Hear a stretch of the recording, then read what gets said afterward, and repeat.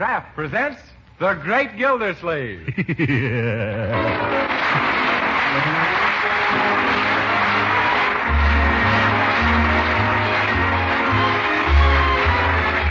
Kraft Cheese Company, who also bring you Bing Crosby every Thursday night, present each week at this time Harold Peary as The Great Gildersleeve, written by Leonard L. Levinson.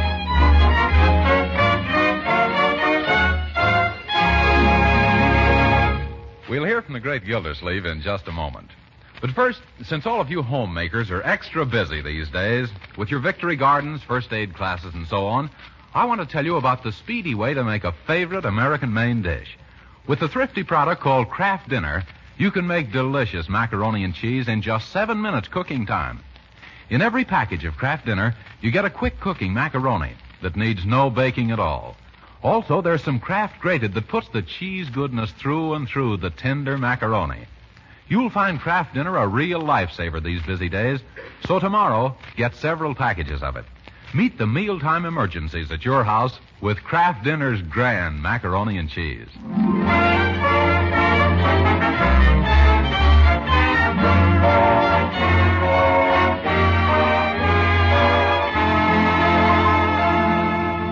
Did you ever lend an organization your living room for a meeting and then find that you weren't invited to attend? Well, that's what's happening to Throckmorton P. Gildersleeve. The Summerfield Little Theater Group is meeting to discuss plans for their summer barn season, and the Great Gildersleeve is out in the hall complaining to Bertie the cook, who had nothing to do with the matter.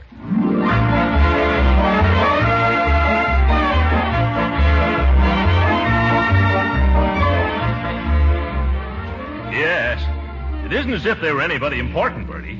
After all, they're just going to put on a couple of stale dramas in somebody's barn. But what's the idea of giving the plays in a barn, Mr. Gildersleeve? Bertie, did you ever smell one of their plays? Oh, I guess they're all through. Well, Uncle Lloyd, it's all arranged. We're going to have our summer theater in Mrs. Guernsey's stable. Oh, well, but really, Mrs. Guernsey, don't you think this is the wrong time to go out of the livery stable business?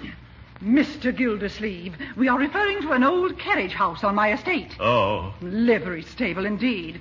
Now, Mrs. Guernsey, mustn't turn up your nose at livery stables these days. And this is Mr. Bruce Burdock, our director. Charmed, simply charmed. Bruce was with Orson Welles. Oh, yes, one of the men from Mars, no doubt. And this is Charlie Robertson. Mr. Robertson, the pleasure is all mine. No doubt. And now, we must start the ticket sale. Yeah. That means we must order oodles and oodles of tickets. Now, where does one get them? Tickets? Oh, the best place I know is the World Ticket Printers of Chicago. Just mention my name. Well, thank you, Mr. Gildersleeve. You seem quite familiar with these details. Oh, yes, I've sent those people a lot of business. That was when I was a director of a well-known stage company. You were? Well, in that case, I simply insist that you attend our first rehearsals and lend your professional touch. But Oh, no, I won't take no for an answer. We'll hold our next meeting here again on Tuesday. Come, boys, time to go. Goodbye, boys. Goodbye, folks. Well, I always knew I'd have a chance to monkey with the stage. My drama done told me. But, Uncle Mort, I don't understand. Were you really a director of a well-known stage company once? Why, of course, my dear. When I was out west, I was on the board of directors of one of the biggest bus lines in Arizona.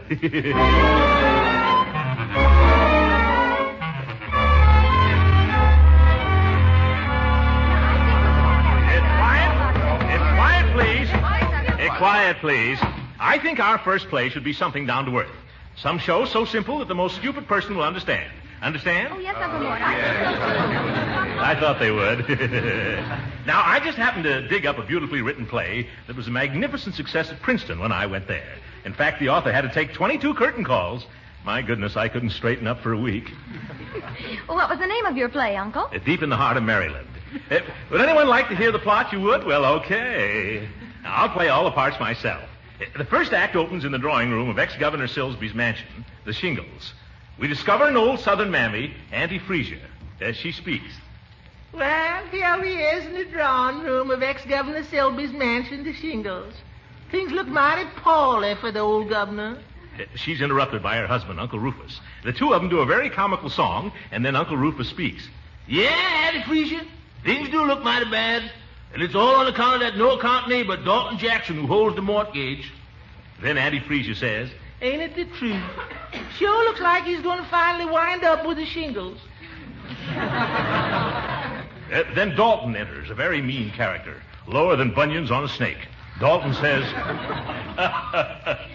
I brought these flowers for Miss Lavinia. Please inform her of my presence. Then he comes down to the footlights and whispers, little does the fair Lavinia suspect that I am a married man with a wife and 7 children in Altoona, PA. Lavinia, thinking that the visitor is another, trips into the room. Oh, excuse me, she says. I didn't know it was you, Mr. Jackson. Ah, my proud beauty. You thought I was that young whelp Crandall Berry, eh? Oh, no, I didn't. You did. I didn't. You did. You didn't. I did. You did. Did I? But I could go on like this for hours, folks. It's simply chock full of sparkling dialogue. Oh, but really, old fellow, this isn't our type of play. You're right, Brucey boy. Oh, I forgot to tell you, Brucey, old boy. You play Crandall Berry, the hero. Oh, is that so? Uh-huh. You're shot right smack in the middle of Act Second. And really, you had no idea how I'm looking forward to your death scene. Yeah. You know, Charlie, on second thought, maybe it isn't such a bad choice after all. What was yes, and there's a fine part for you, Charlie. Will you wake up, please? You'll be ideal as Lavinia. Don't go to sleep during the rehearsal. I didn't even hear you. You'll be ideal as Lavinia's weak-willed, spineless brother, Sibley Silsby. Oh, do you really think I'm the type, really? Yes, really. But definitely, Charlie boy. Now, Marjorie, you can play Lavinia. Oh, that should be fun. Uh-huh. Dottie Dobson from next door can play the ingenue, and I think we'll try Judge Hooker as ex-Governor Sibley. And the rest of the parts will be easy to catch. All except the Southern Mammy. Are you going to play that role yourself? Oh, no, I've got somebody. Bertie. Oh, yes, sir? Bertie, have you ever had any ambition to go on the stage? Oh, undoubtedly. Oh. Then we've got a nice fat part for you in our new show. A fat part? On me, that'll look good.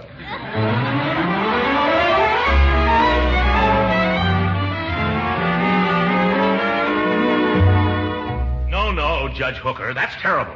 All right, Bruce, give him his cue again. Oh, all right. But, Governor Silsby, you don't understand. I do understand, but the trouble is, you don't let me get a word in, Edgewise. Judge, try to get it right, or else on opening night, Hooker will get the hook. Go on. All right. My boy, I can remember when this plantation stretched as far as your eye could. See?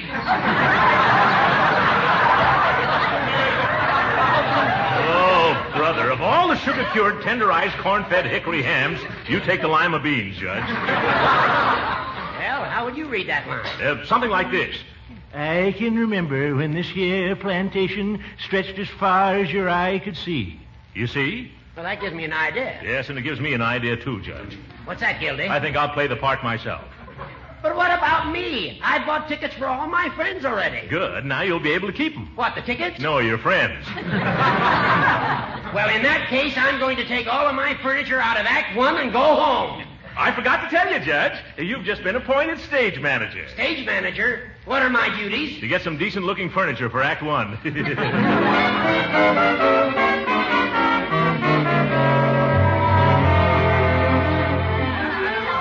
All right. Call the cast, Leroy. All right, everybody. On stage, please. Ready for dress rehearsal. On stage, please. Oh, Uncle Mort, I'm so excited.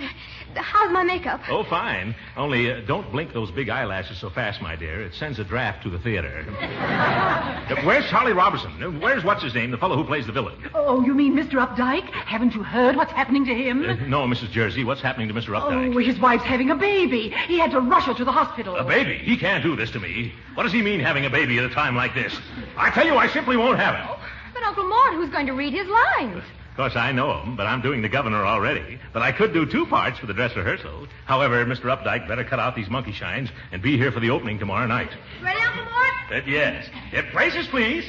Oh, there you are, Charlie. Yes, here I am, but I can't stay long. Why not? I've just been drafted. Oh, my goodness, I was sure the Army would skip you.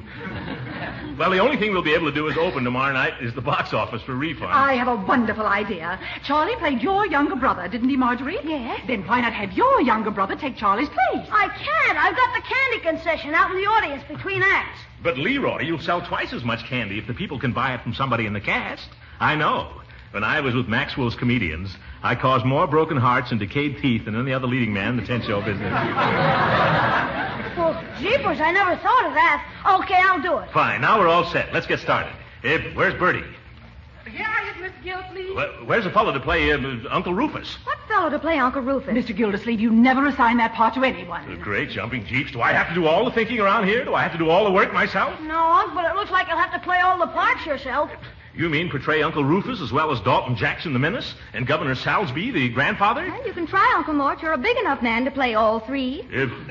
Marjorie, but how am I going to keep from bumping into myself coming in and going out? I'll be in a daze before the evening's over. Yeah, Punk, it looks like this is going to be one of your bad dazes.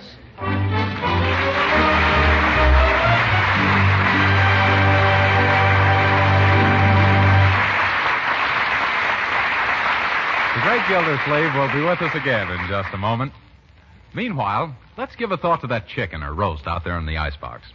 There isn't quite enough left over from today's dinner for tomorrow's meal? Well, let me tell you how to stretch and glamorize what is left into a thrifty main dish. Cream the leftover meat and serve it in a delicious ring of macaroni and cheese. Macaroni and cheese that you cook in just 7 minutes. You do it with a product called Kraft Dinner. In every box of Kraft Dinner, there's a special quick-cooking macaroni. Also, some Kraft grated that lets you put the cheese flavor through and through in a jiffy. Just 7 minutes at the stove, and you have fluffy, tender macaroni drenched in cheese goodness. For a smart macaroni ring, press the macaroni and cheese into a ring mold. Let it stand a few minutes, unmold on a platter, and pour your cream meat into the center. Delicious. Of course, you can serve Kraft Dinner just in a serving dish. The family will love the macaroni and cheese made this thrifty 7-minute way. So have some tomorrow. Ask your dealer for Kraft Dinner.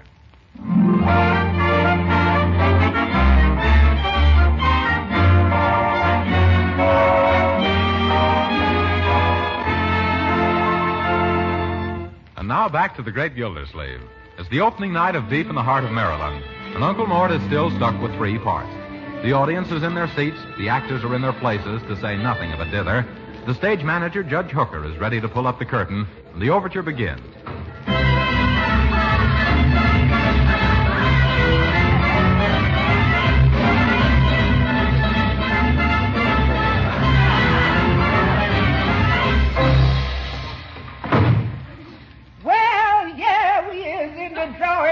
Of old Governor Silvy's home to shingles. And things looks mighty bad for the old governor. I wonder where my husband, Uncle Rufus the butler, is. Now, who can that be? Who's down and knocking at the door outside? Well, who's you expecting? Except your joy and pride. Now, I can hear you grumbling, Mr. Rufus Brown. Just keep on knocking, Ruf, you no-good clown. Come on now, baby. Won't you let me in? Has you been a-gambling, honey? Did you win? What's that you mumbling? I just lost my shirt. Rufus, you's gonna get hurt. Oh, now, Sugarfoot, wait a minute now. Rufus Baptist, Johnson Brown. What you gonna do when the rent comes down? What am I gonna say? How am I gonna pay? What you gonna tell them at the FHA? You know, I know that times is tough. Landlord gonna take us off of their cup. Rufus Baptist, Johnson Brown. What are we gonna do when the rent comes round? Rufus Baptist, Johnson Brown. What you gonna do when the rent comes round? What am I gonna say?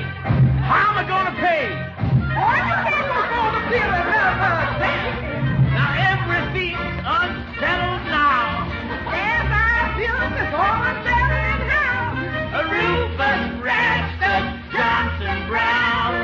What are we gonna do when the rent comes round?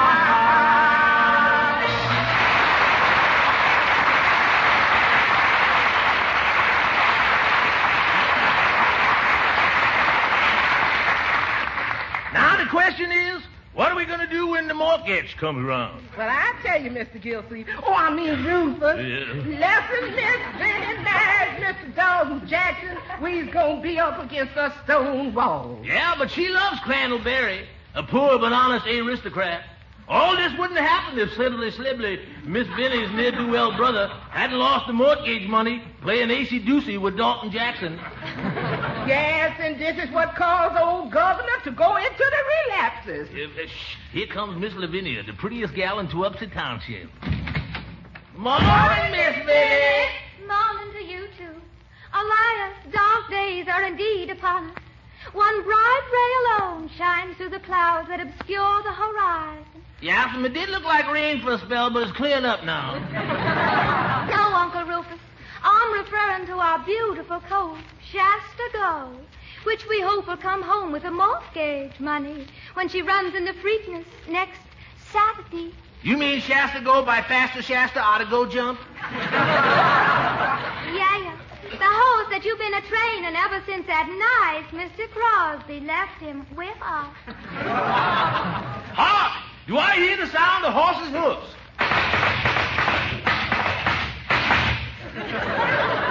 Yes, Ruth, that's Dalton Jackson come to call on Miss Vinnie. He seemed to be in a hurry.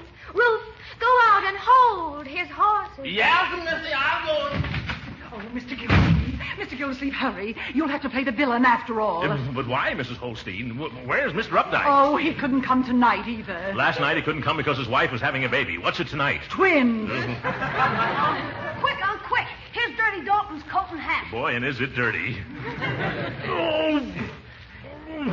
How'll I ever get this burnt cork off, Leroy? Oh, I know. Hooker, lend me a clean handkerchief, will you? Surely. Here you are, Gildy. Thanks very much. Hey, what's the idea? Quiet, Judge. There's a show going on. There you are, Mr. Gildersleeve. How soon do I go on? Not for another hour, Dottie. Oh, I'm so excited. I've been rehearsing my part for 2 weeks now, and I only hope I don't forget any of it. How many lines have you got? Oh, only one. I run out and say, "Oh, Lavinia, your grandfather, he's thinking again." Or maybe I should say, "Oh, Lavinia, your grandfather, he's thinking again." Yes. Hurry, Unc, they need you on stage. Marjorie's run out of dialogue, and she's stalling the audience. Have I got all the black off my face, Leroy? Yeah, but... Give me the plug hat. Here I come, Miss Vinnie. But jeepers, Unc, you forgot to take the burnt cork off your hand. Oh, that's right. At last, Miss Vinnie. Kindly excuse my hands. I've just been greasing my horse. To what are we indebted for this visit, Miles Jackson? Miss Lavinia, are we alone? Let me look. I feel a vague apprehension that the reddish glint in his eye bodes no good for me. Yes, we are alone, Master Jackson. Good. At last, me sinister plans will bear fruit. I've been waiting for this moment. Now I have you in my clutches. No, unhand me. Bring those foul fingers from that fair form, you cur! Ah, 'tis Crandallberry, the poor but honest young aristocrat. He whom I love. Curses foiled again. Begone, blackguard, and remember, he who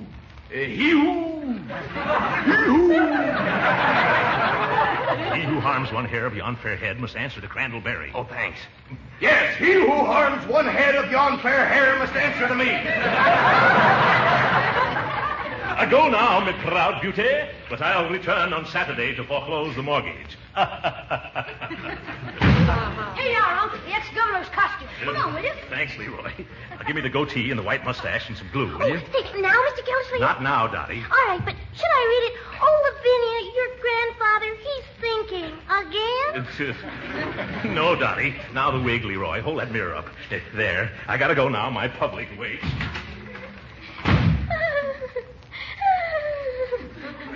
Why, Vinnie, you're crying. I just can't help it, Grandpapa. I'm so unhappy. Well, you come and sit down beside your grandpappy, and he'll all tell you a story to cheer you up. Yes, Grandpapa. This story took place when I was a young'un. That was when the plantation stretched as far as your eye could. See?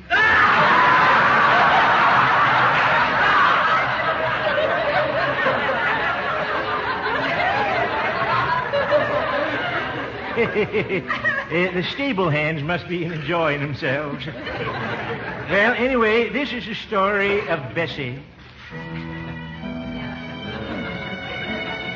Bessie and me We roamed the hills together.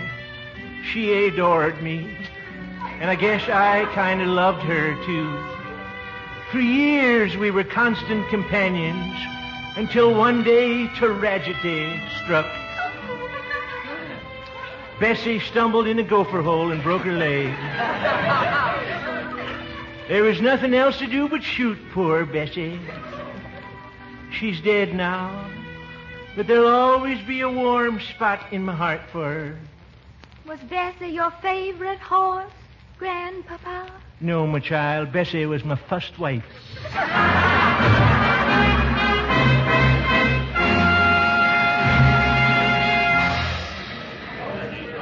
Oh, now tell me, Mr. Phelan, how do you like the play? Quite amusing. Some of the actors are excellent. I like the old man, Governor Silsby, and also the Uncle Rufus character. They're both fine actors. But that guy who's playing the villain, he's terrible.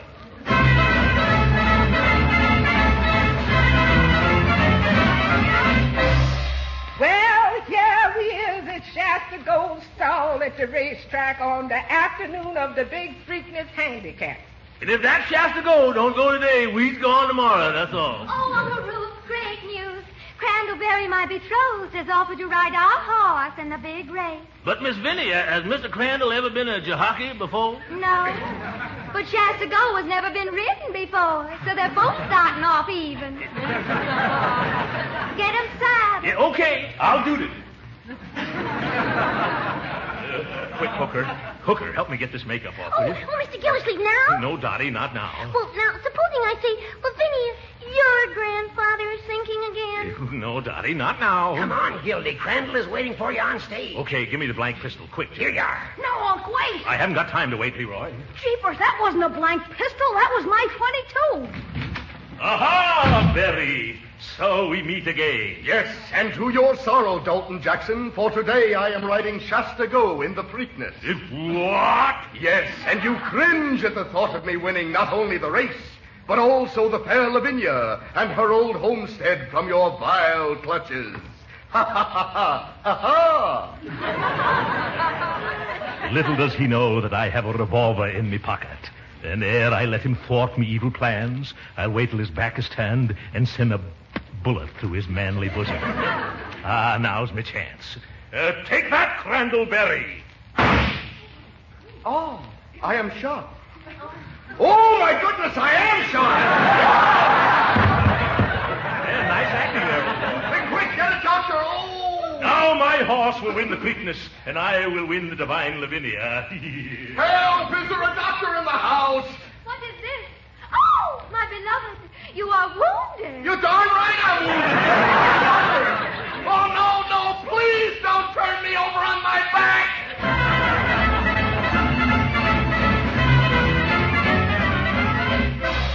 Well, here we is, still at the racetrack.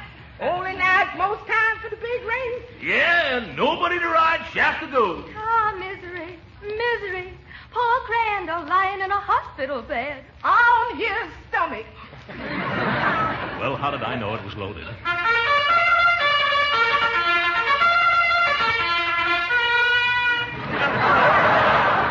I go into the post. Every horse but Shasta Gold. Oh, woe is me, and all is lost. Stop! I will ride Shasta Gold. Sibley, my ne'er-to-well, a brother. Yes, I who have brought naught but shame and sorrow to my dear sister and my poor ailing grandfather. I will ride Shasta Gold to victory. Oh, for corn's sake. Come, there isn't a moment to lose.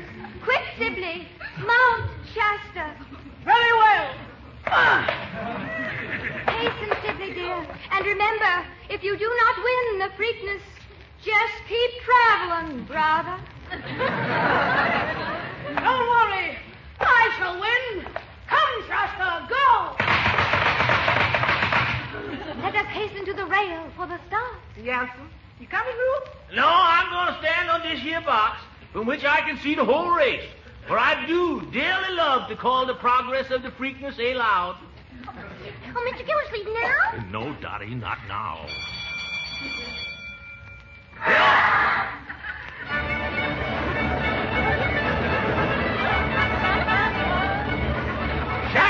broke back, beautiful start. Now she's streaking in the turn. And it's Mel's Pride first.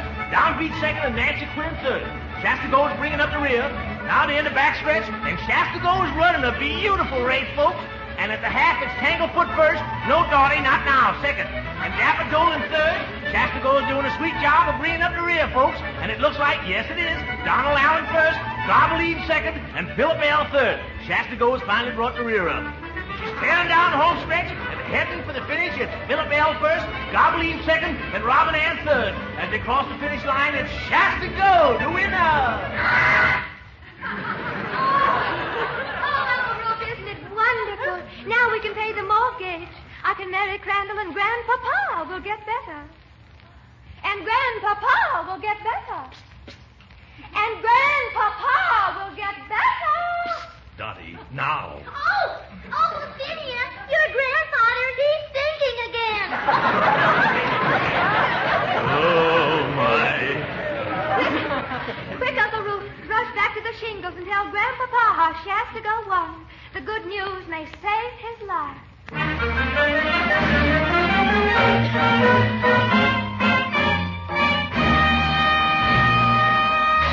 Oh, thank goodness. This will be over in about 20 minutes, Judge. I can't make any more of these quick changes. Speed it up, Gildy. Do you realize it's 12:30 already? 12:30. Great balls of fire. Is the drawing room set back in place? Yes, everything's ready to go. All set out there, Bertie? I think so, Miss Gildy. Okay, then. Flash the orchestra. Third act. On your toes, everybody. Curtain, hooker, curtain. Well, here he is in the drawing room of old Governor Silsby's home, the Shingles. Hey, she isn't supposed to say that. No, that speech belongs to Act 1 at the very opening. Bertie, wrong line. And things look mighty bad for the old governor. Oh, Bertie, you're starting the whole play all over again at 12:30. I wonder where my husband, Uncle Rufus the butler, is. Oh, better off somebody would be here till 4 o'clock in the morning. I wonder where my husband, Uncle Rufus the butler, is. Gildersleeve, the show must go on. You've got to get out there. No, I won't. Absolutely not. Now, who can that be? Who's that knocking at the door outside? No, I give in. Who you expect except your joy and pride? Here we go again.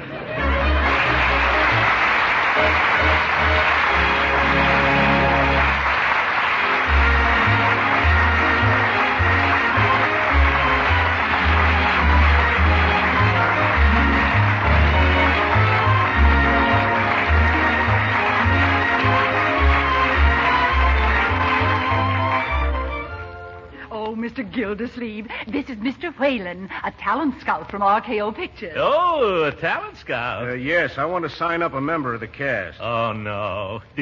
Not me. That's right, not you. I've got a contract for your horse, Shasta Go. The studio is running short of trucks. Good night, folks.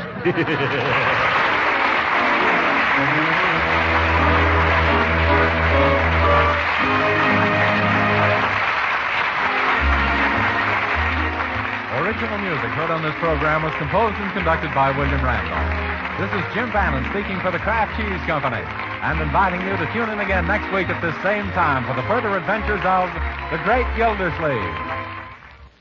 We Americans are mighty lucky. We have the right foods in abundance, the good, nourishing foods that help make us strong. And here in America, the right foods need not be expensive. Take Parquet margarine, for example. The delicious spread for bread made by Kraft. Parquet margarine is one of the right foods that help make America strong. Yet Parquet is so downright economical, you'll feel free to use all you need. You see, Parquet margarine is a highly nutritious food, one of the best energy foods you can serve, and every pound contains 9,000 units of important vitamin A. What's more, Parquet is the margarine that tastes so deliciously good as a spread and used in cooking, too. So note it down. Order delicious, economical Parquet margarine tomorrow. Just ask for Parquet, P-A-R-K-A-Y. Parquet margarine made by Kraft. This program has reached you from Hollywood. This is the National Broadcasting Company.